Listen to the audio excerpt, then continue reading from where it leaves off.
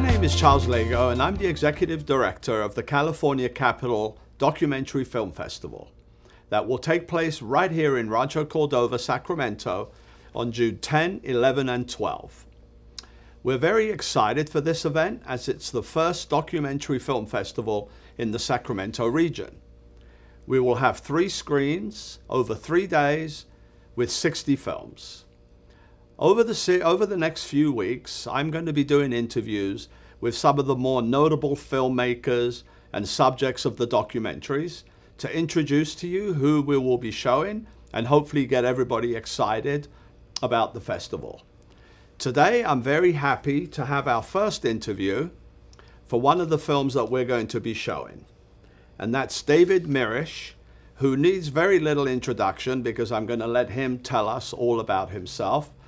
But suffice to say, he's a Hollywood legend. He's worked with every music star that you can imagine. And without further ado, David, how are you? Good, and thank you for having me kick off this wonderful series. Well, tell us about your family. They're very notable in Hollywood. So just tell us a little bit about your family and the films that they produced, and then we'll go from there. Real quickly, the 4 Mirisch brothers came to New York. Their father, Max, was born in Krakow, Poland. And while they were in New York, they got into the theater business, actually managing theaters. So my dad and my mother, we moved to Gettysburg, Pennsylvania, or they did, where I was born in Gettysburg, Pennsylvania. And then all 4 brothers moved to Milwaukee, Wisconsin, where they opened Theater Candy Company. And that was a business that supplied popcorn and candy to 1,000 movie theaters throughout the Midwest. And then after a few years, 3 of the brothers, the oldest, Marvin, Harold, and Walter, said, we're going to go to Hollywood. So they went to work for an old studio that a lot of your viewers will remember. It was called Monogram Pictures. And while they were at Monogram Pictures, they worked with Johnny Mac Brown. They produced a lot of Westerns, Baba the Jungle Boy. And then when they were there, they changed the name to Allied Artists. And while under the banner of Allied Artists, they made Moby Dick, the original one with Gregory Peck. But, you know, they did those films, and then they decided that they were going to go on their own. And that's when they formed the Mirisch Corporation. And from that day, they produced 72 motion pictures. They've won 24 Academy Awards and 3 Oscars for Best Picture, and including, you know, the films they did that everybody loves, you know, was West Side Story, Fiddler on the Roof, The Great Escape, The Magnificent Seven, and the film that was voted the #1 comedy of all time, Some Like It Hot, with Marilyn Monroe and Tony Curtis. So it's safe to say that your family for sure produced and worked on the most iconic movies in the early years of Hollywood, for sure. Yeah, so David, and they never produced an X-rated film. Of the 72 films they did, there was never an X-rated film. And their philosophy was go hire the director, and the director can get any star that they wanted to work for them. So that's when they hired Billy Wilder, William Wyler, John Sturges, Fred Zinnemann, you know, all those great directors. And they were able, you know, to get Marilyn Monroe and all those big stars to work for them, Shirley MacLaine, all of them. So that was their philosophy. Sign the director up, and the director will bring the stars in. Right, and timeless films, because those films are still seen today. So David, tell us, where were you born? I was born in Gettysburg, Pennsylvania, on the Gettysburg battlefield, and we lived there 5 years, and then we moved to Milwaukee, Wisconsin. And I was raised in Milwaukee. I went to Shorewood High School. I went to Ripon College, and so my roots were as a Wisconsin Badger until my dad and mom and we moved to California when I was, I think, about 20, 21 years old. Yeah. So how did your Hollywood career start? How did you get into the entertainment business? When I was in Milwaukee, I was working for United Artists Pictures, which the Mirisch Corporation distributed all of their films through. And I was a PR man. So I worked for a year on the road, opening lots of movies that, United Artists released. And then one day I said, I've had enough of this. And I started working in the private public relations field. And I was able to get a job under the best PR man that Hollywood has ever seen, a man by the name of Henry Rogers. And he owned a company called Rogers and Cowan. So I sat in his office in the corner and came in every morning at 6 a.m. I had to have every trade paper read, every newspaper read by the time Mr. Rogers came in, and that's why I still get up at 4 a.m. today. So you didn't get into the family business. Why was that? None of the sons did. The fathers did not want them on the sets because they felt if Steve McQueen wanted to make a comment and one of us was there, that we'd probably tell it to our fathers. So none of the boys of any of the four brothers ever worked on a set. They became, assistant directors, for other films. They got into the video business. One became a lawyer. I became a Hollywood press agent, but none of us ever worked directly on a Mirisch film. And you went on to represent some of the biggest names in Hollywood and music. You discovered Farrah Fawcett at 16. Tell us a little about that. How did that come about that you came to represent? Well, I was representing some of the most beautiful women in Hollywood at the time. Linda Carter, who was Wonder Woman. Lindsay Wagner, who was the Bionic Woman. Barbara Eden, who was on I Dream of Jeannie. Barbara Parkins, who was on Peyton Place. So the University of Texas knew, that I handled all these beautiful actresses. So they said, would you be a judge for us to find the prettiest girl on our University of Texas campus? And I said, sure. So they sent me all the pictures. And there was this one gal that stood out. And I just said to them, I'd like to talk to her parents. So they introduced me to Farrah's parents, and I said, I think your daughter should come to Hollywood. They said, no, we don't want any of that glamour. We don't want to tarnish her. We don't want to, corrupt her. And they said, well, call us in a year. So a year passed by, and then one day they called me and they said, we're ready for Farrah to go to Hollywood. So I checked her into what was then known as the Hollywood Studio Club, where all of the brilliant, young, beautiful actresses from Hollywood stayed. And then my building on Sunset Boulevard was one floor below an agency, and I introduced Farrah to Dick Clayton. And Dick Clayton signed her to an agency contract, got her a job at Screen Gems. I did all of her publicity that first year. Then, of course, which is typical of Hollywood, I get a letter a year later saying, thank you for the wonderful job that you've done on Farrah, but it's time for us to move on. So that was the end of my relationship with Farrah. She did mention me in videos. She did mention me, in her autobiography. But, that was the end of it. And we bumped into each other a few times after that. But, she never openly said, oh, yeah, David Mirisch discovered me. She did mention it in the video. She did mention it in the biography.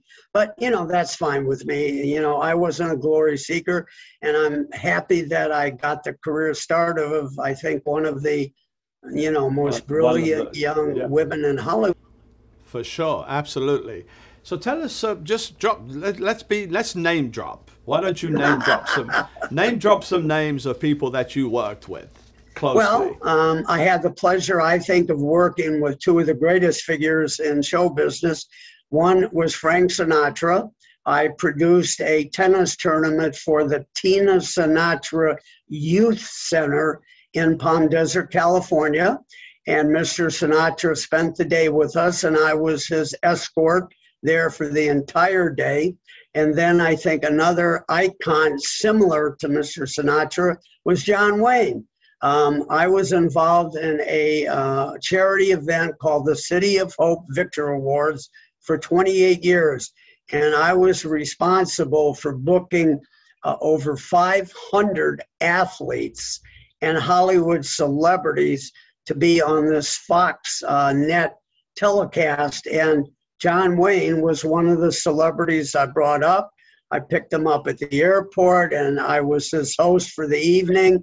And I'll never forget, people came up and said, "Can I have your autograph?"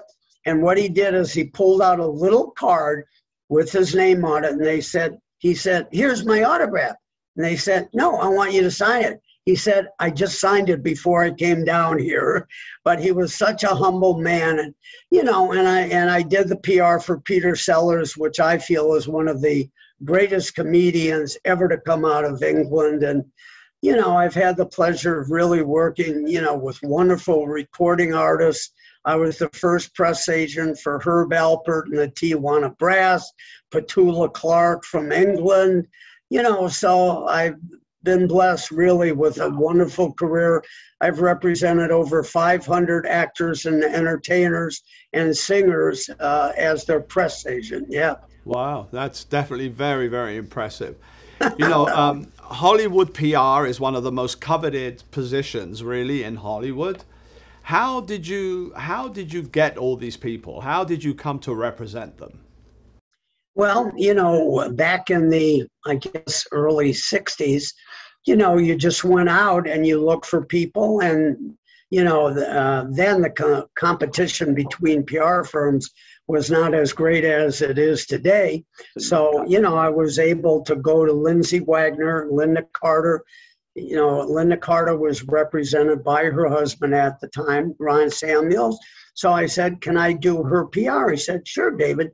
So, through the networking of knowing the managers, knowing the agents, I went to them and I was able to build that database of these hundreds and hundreds of actors, entertainers, and celebrities. Very nice. So tell us a story about one. Just tell us your favorite story about someone iconic. And remember, we're PG rated here. So tell us a story, your favorite story.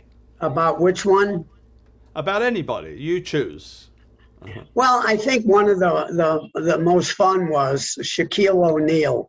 I invited him to the Victor Awards, and we had to get him a private jet. He was not going to come up to Vegas on commercial flight, so I had to book the jet. And then we met him at the airport, and he got in the limousine, and he sat opposite my wife, Sandy, and I. He put these big, big shoes up on our seat, and I've never seen a shoe in my life that big, but I think some of the things that, I enjoyed the most in my career, I was the guest, my wife and I were the guest of the Queen of Denmark. I took Pat Boone and Dionne Warwick to Denmark because they celebrate American Independence Day, July 4th. So we were the guest of the Queen. Then I did a golf tournament in Bali, and we were the guest of the King of Malaysia. So I've had the honor and the pleasure to travel around the world. We went to the Galapagos Islands twice. What a thrill that was.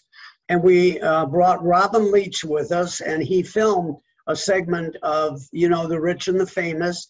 And we took my client and my wife's best friend, Margot Hemingway, and she was the feature, actor, actress in that segment of Rich and Famous. So, we've traveled around the world, and we were on the first Virgin airline plane to ever fly from Los Angeles to London, because I did a promotion for Virgin, and in return, they gave us 2 first-class tickets on Virgin. Wow. So my life has been so blessed, and I thank God that, I'm still healthy, going to be 87 in a couple months, and I just feel very blessed.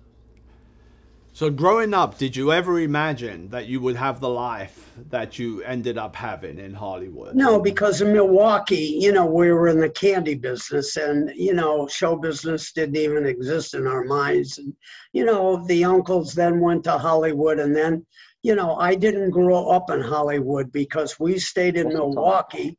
And everybody, later in the years, they said, David, how come you're not tainted like a lot of the people here? I said, I grew up in the Midwest, and I feel that growing up in the Midwest gave me good values to be a good human being. So David, you're very well known for raising money. You've raised over $35 million at charity events, which is certainly an achievement. Tell us how you started that? How did that come about, and how did you it's interesting. It started with a public relations client that, if anybody knows the world of tennis, his name was Tony Trabert. He won the US Open, he won Wimbledon. And one day he came to me, he said, David, I just bought a camp in Ojai, California. I want people to know about it. So I said, Tony, why don't we put on a celebrity tennis tournament for charity? And that was the first of 2,500 events that I've been involved in my career. Very nice. Well, $35 million is a lot of money to raise for charity. So now let's talk about your film, David Mirisch, The Man Behind the Golden Stars, which is the film that we are going to be featuring here at the film festival. But before we do that, we're going to just take a quick look at a clip from the film.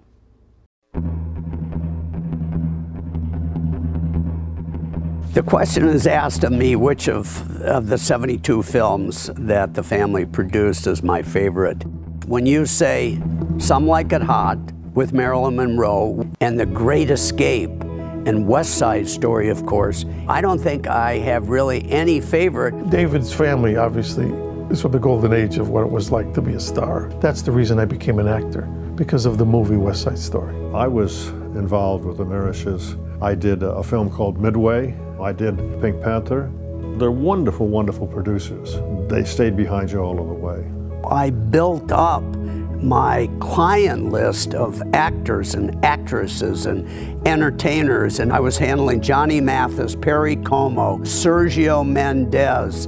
David has refined the business of creating fun experiences to benefit a cause. He has done so much to help so many people. I'm glad we're doing a story about him, because he's always the one doing stories about other people. His own life is a wonderful story in itself.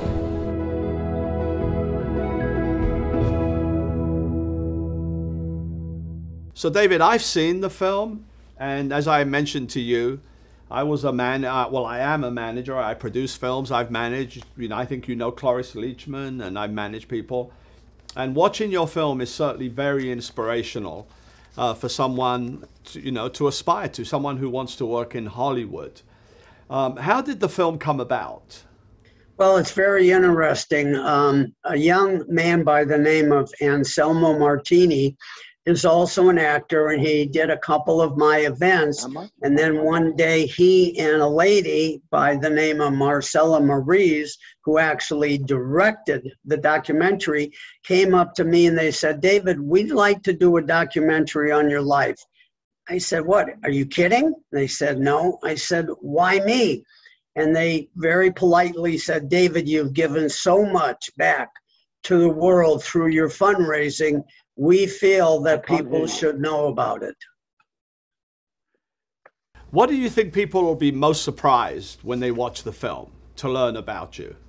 Oh boy, that's a question. You're the first one that's ever said that. What they would be most surprised? Boy, maybe about a guy that was born in Gettysburg, Pennsylvania, grew up in Milwaukee, Wisconsin, middle-class family that somehow found a way not only to be a press agent, but find a way to help all these nonprofits throughout the United States, 7 foreign countries. So I think maybe that's the thing that they're going to walk away with, say, gosh, I didn't know anything about him. Well, I'll tell you what I took away from it as someone who works in Hollywood and someone who manages people. I mean, you represented them in the PR world, I represent them in the manager world, but it's how much you accomplished and the level of caliber of people that you worked with. I think that in itself is an accomplishment, and I think that's something that comes across very strongly in the film.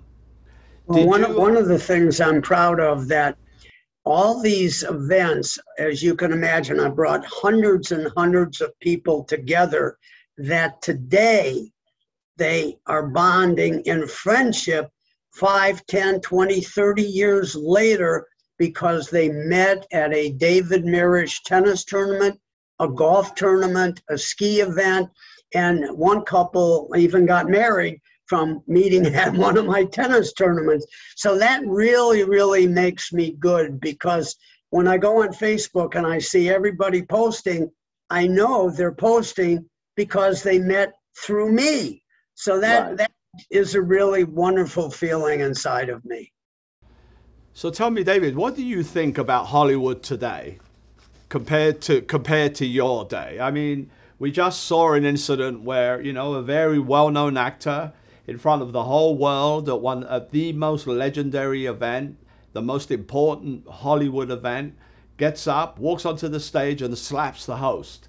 Would that have ever happened in your day? No, not in the 60s and the 70s. And, the clients I represented, like Perry Como, Johnny Mathis, Pat Boone, Petula Clark, Omar Sharif, Peter Sellers, these were, down-to-earth people. They weren't divas. They didn't demand. And today, when I contact their press agent to invite their client to an event that I still do some charity events, I never even hear back from them. In my day, when someone asked for Pat Boone to do an interview, I talk to Pat, then I call the person back and I say yes or no. Today, they don't do that. So the entire world, from manager to agent to press agent to lawyer to business manager, it's all changed, as you very well know, drastically since the... Right. And that's actually your speaking. You're a man of my heart, because the one thing that I cannot stand is when you send an email and the person just doesn't reply. I think that is very rude. At the very least, they can say, I got your email and I'll write back to you soon. But I understand. I sent 75 invitations out to attend the Kentucky Derby, all expenses paid. I sent 75 emails to press agents. I only heard back from 7. The others, as you said, did not even have the courtesy to say yes or no. And they can easily say no, right? In fact, I'd rather people say no than just not say anything. Yeah, but they don't do that now. They just say, well, my client can't do it, so I'm not even going to respond. Exactly. And the odds are, I don't believe that most of my emails are even being seen by the client. I think the press agent today makes that decision sitting at his or her desk and say, oh, he will or he won't do it. So most of the time he won't want to do this, so I won't even reply. No, the whole world and show business has changed, yeah. I understand. So David, what does a day look like for David Mirisch today? Tell us about your day. What time do you get up in the morning? What do you do? Tell us about your day. Well, I still get up between 4 and 5 in the morning, going way back to the Henry Rogers era. So, you know, when I get up, I usually read the paper from the day before, so I could read that in the morning. I go online, I look at the LA Times, I read that paper, and then I get on my computer, I answer emails, and if I'm working on clients, you know, then I will respond. But the exciting thing in my life is that Sandy and I will be in Costa Rica by the time your film festival airs, because we're now making our permanent home in a town called Jaco, Costa Rica, and we're going to be there, you know, starting on November 4th. Yeah, that's nice. That's the next chapter in our lives. Well, David, I'm very sorry that you can't make it to our festival. I was kind of hoping you could, because I certainly would have stuck with you. I have a lot of questions to ask you, just personal, you know, personally, I have questions.